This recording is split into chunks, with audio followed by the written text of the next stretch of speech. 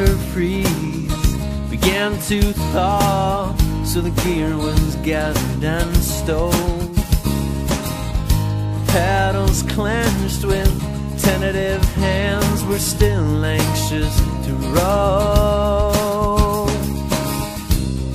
And we were as embarrassed as we were happy, as we were scared how the river would rise, how the weather fared. And everything was so new, everything so unprepared. My compass was broken and my map was soiled and tattered. The canoe had been down this river before, but I could still feel your nervous heart pound as the rapids ripped the shore. So you can veer to steady ground, but don't be surprised if there's no safe out at all and you're left stranded riverside,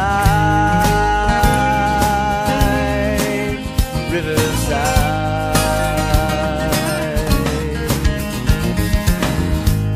And every now and then we'd find ourselves paddling up the stream,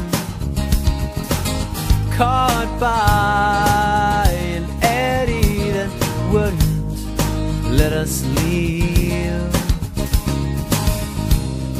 And if the rapids deem to rip it up, then torn it shall be.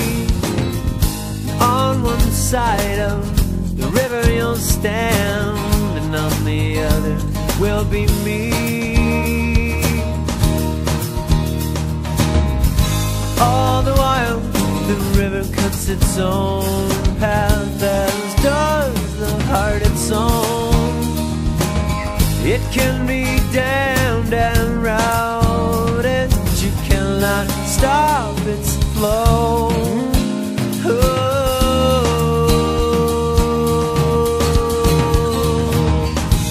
So you can veer to steady ground, but don't be surprised